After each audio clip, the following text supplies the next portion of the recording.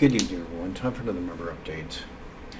So let me start by saying that rumors of my demise are greatly exaggerated.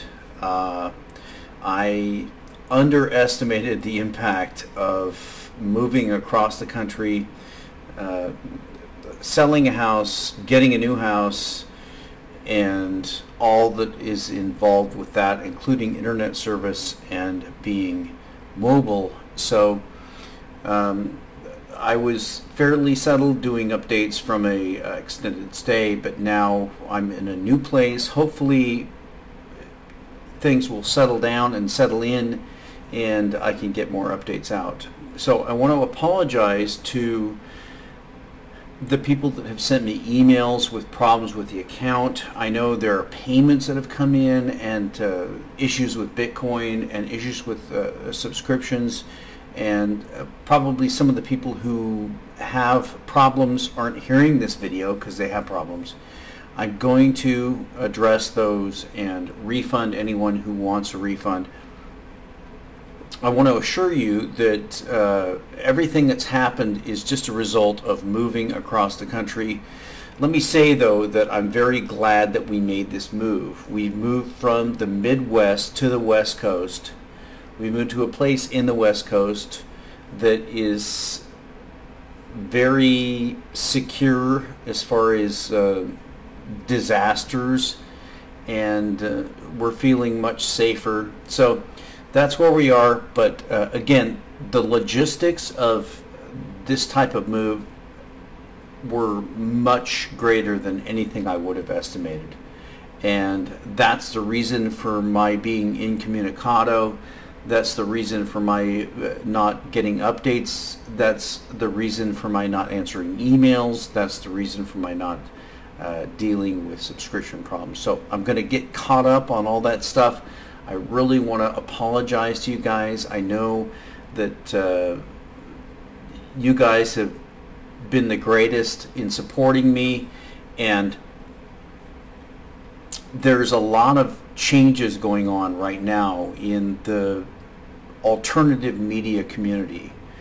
So the alternative media community was pretty much responsible for the election of Trump.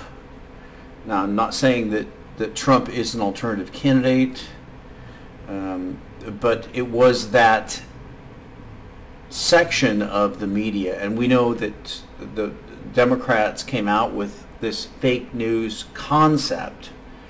Anytime you see a idea that just appears suddenly and just explodes on the scene, then you know that that is a sort of a psyop, a planned agenda by somebody, because that's not the way things work. Things just don't explode. So the fake news thing was a planned reaction, in my opinion, to the election of Donald Trump.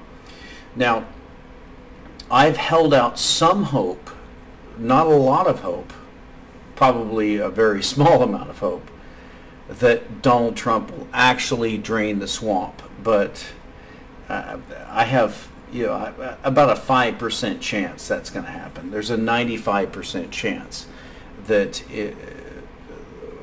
number one, Trump could be a quote-unquote good guy who wants to clean things up and do something right while he's living.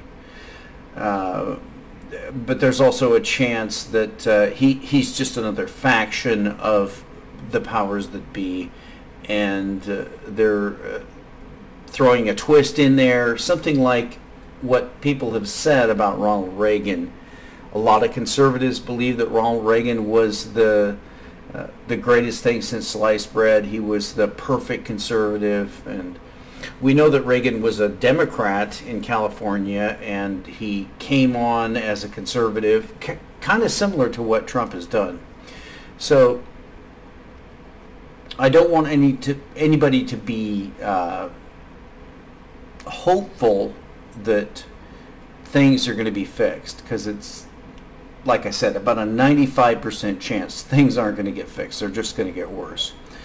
But there is a small chance that Trump is from somewhere else, from outside of this cabal, whatever that is, and we're seeing. I haven't followed the news. I mean, just sporadically, so I can't really detail the things with the potential prosecutions of the Clinton camp. And we know that the Clintons are a long-time mafioso criminal family that goes way back, and of course connected to, I believe, the Rockefellers in Arkansas, which is their base of operations. But I don't want to go too much farther into that. We'll follow up on that later. So the big news is Bitcoin and what happened this morning. So I was actually watching this live as Bitcoin blasted off. You can see right here on the chart, it blasted off from about 7,500 roughly, and it made a charge at 8,000. Violent charge at 8,000. You can see that, and then it just dropped off a cliff all the way below 7,000.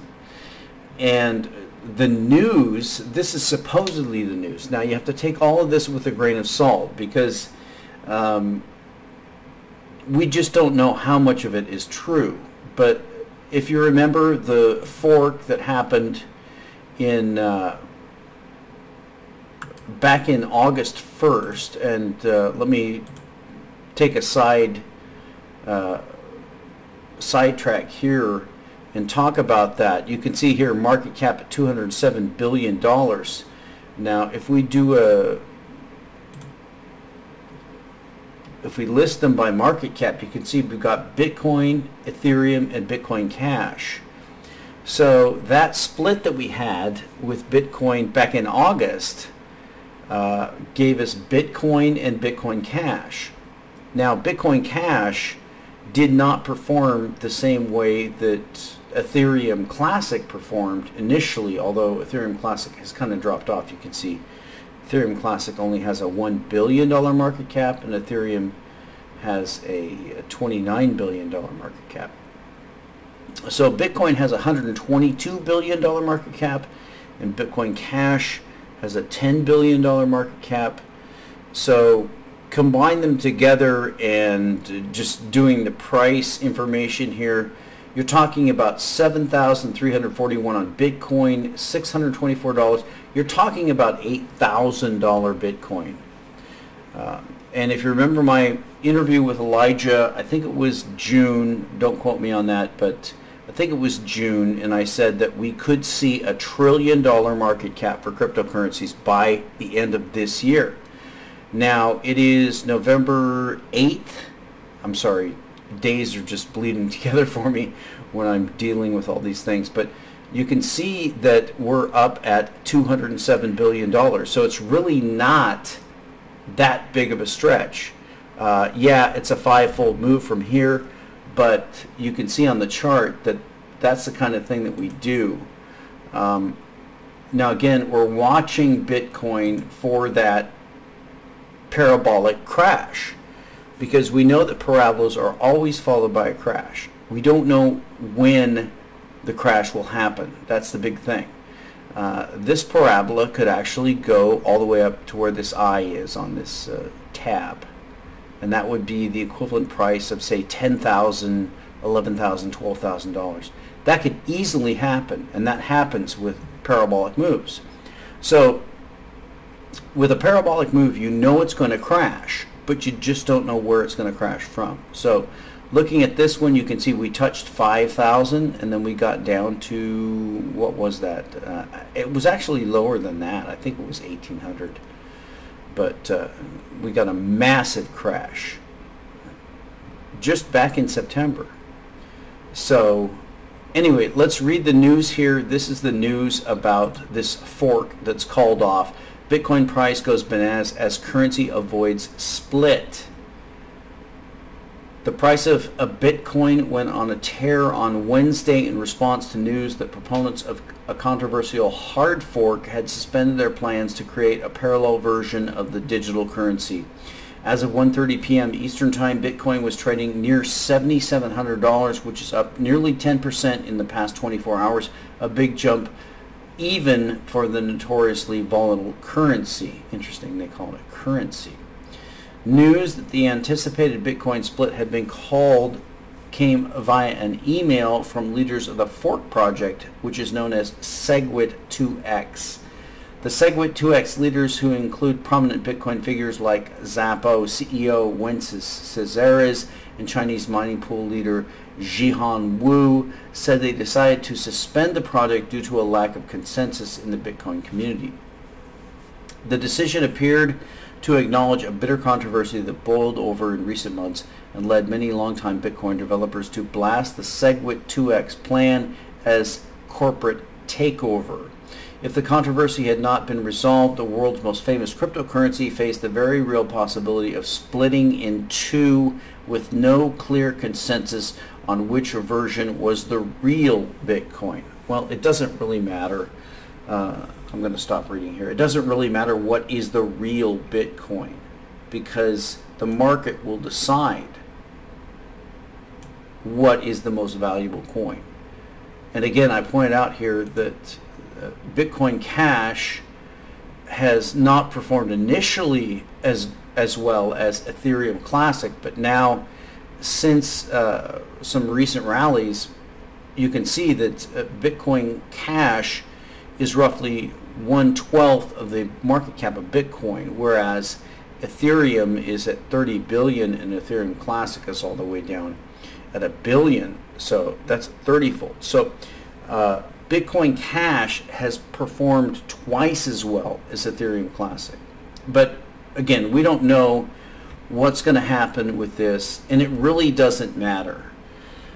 And I've hammered this point home many times, that the reason it doesn't matter is because the issue is the idea of a decentralized peer-to-peer cryptocurrency that competes with fiat currencies.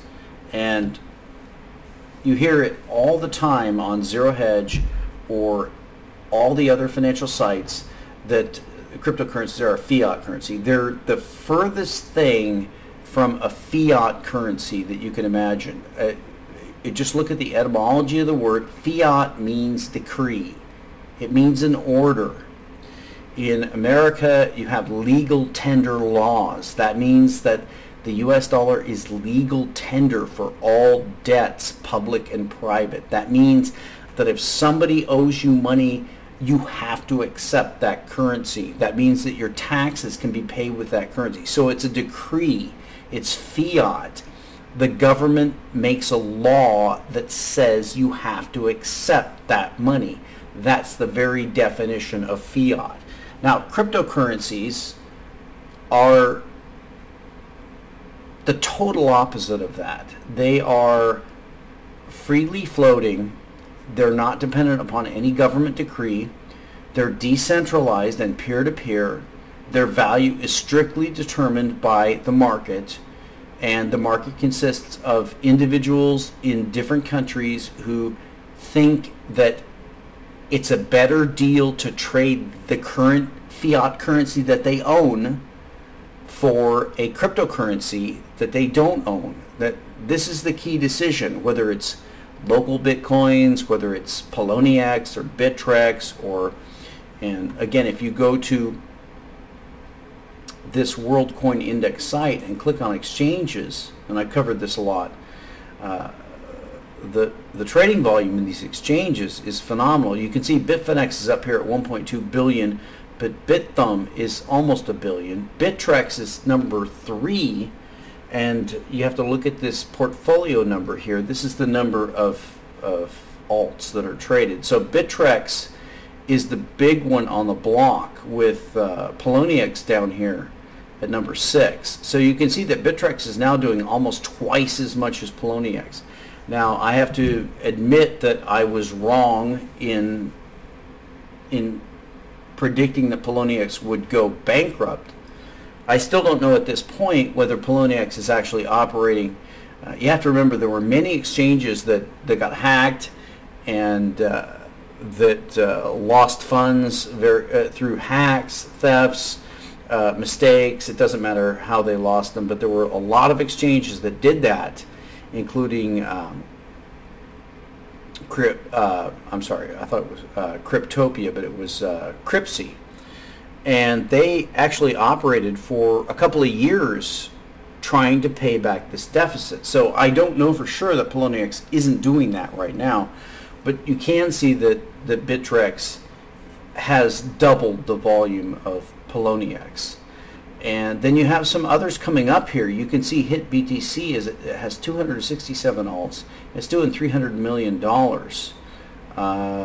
There's some others that I'm trading on, like Yobit, $35 million. And I covered before Cryptopia, but it's only $6 million. So there's a lot of exchanges. The point I'm trying to make is that there's a diversity of exchanges as well as a diversity of cryptocurrencies. There really isn't a way for them to take this system down, and they're just going to get better. The cryptocurrencies, I just read an article today about a new cryptocurrency that's supposed to use your hard drive space. We know that Burst and Siacoin, and already there are a bunch of other coins that already do that, and the idea was to lighten the load on the mining network. But those ideas are already out there, and there's millions of people pursuing these ideas. It's not going away anytime soon. So the big question is, what's the next big winner? Because there have been some tremendous winners, and as I catch up here, I'm going to try to share with you what I'm trading as I get back into it. So let's look at some stories here. There's so many stories that I missed in being in transit, but I think one of the big stories I want to cover here is this Saudi purge that's going on. Now, I'm going to read this, but before I do, I want you to keep in mind that in the background, behind everything, you have to keep in mind this concept of the petrodollar. Now, I'm not going to say this is gospel truth because I really don't know, but the alleged story is that in the 70s, you remember that Nixon closed the gold window. I think it was 1971. We had the demonetization of the silver coins that went from 64 through 69. We had the allowing of gold to be owned by Americans, because if you remember, FDR outlawed the ownership of physical gold for regular citizens. So these things changed roughly in the late 60s, early 70s. Then we had Nixon slamming shut this gold window where foreign countries could trade their dollars for gold. And the story is allegedly that Kissinger worked a deal with the Saudis to create this organization called OPEC. And the purpose was to create this petrodollar.